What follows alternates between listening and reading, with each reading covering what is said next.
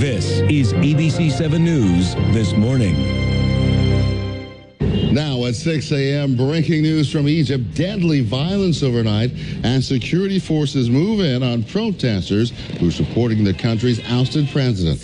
And a tragic end to a day-long standoff at a Louisiana bank. What we have learned about the man police say shot his hostages. And it is sentencing day for Jesse Jackson Jr. and his wife, Sandy. Hearings begin in just a matter of hours.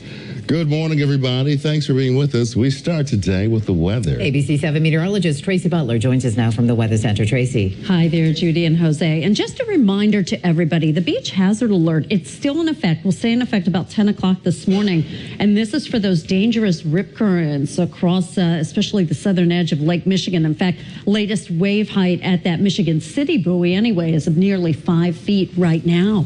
57 degrees out at O'Hare. It's 59 at Midway. Some numbers in the 40s. Complete forecast in just a few moments. Ross? Expressways are in fine shape, very light traffic volume, but we've got some breaking news on the city's northwest side. Chopper 7 HD over Diversey at the Chicago River, where the Chicago Fire Department was responding to a person in the river. You can see all of the emergency crews, Chicago police on site as well, as they are looking for somebody who possibly fell into the river. We'll have more details as it becomes available. Public transportation this morning, that is all on time. Jose, back to you. Ross, thank you. We have some breaking news from Alabama just into our newsroom. A cargo plane has crashed at the airport in Birmingham. It's a UPS cargo plane, and there are reports that just 2 pilots were on board. So far, no word if they are okay. No reports of any injuries on the ground, but we'll bring you the latest updates as we get them.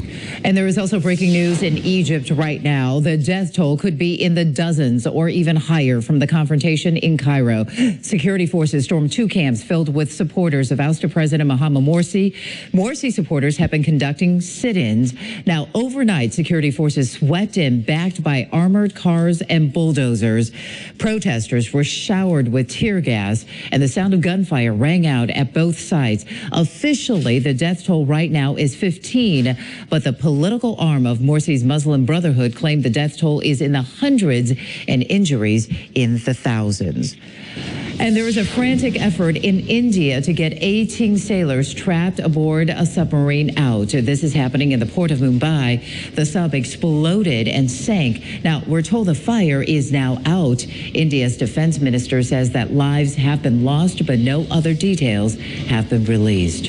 And a tragic end to a day-long standoff at a bank in rural St. Joseph, Louisiana. Police shot and killed a man who was holding 2 bank workers hostage, but not before the gunman shot the hostages. One of the 2 has died. Police have now identified the gunman as 20-year-old Fuad Abdul Ahmed, and they say robbery was not his intent. He was attempting to make a statement, and all evidence that we uncovered at his apartment as we were transgressing through the night indicated he wrote things down that he was going to do, and from what we saw at the scene and learned in the negotiation process, he did each one of those. The gunman initially took 3 hostages, but released 1 last night before police stormed the building. The other hostage who was shot is now in critical condition.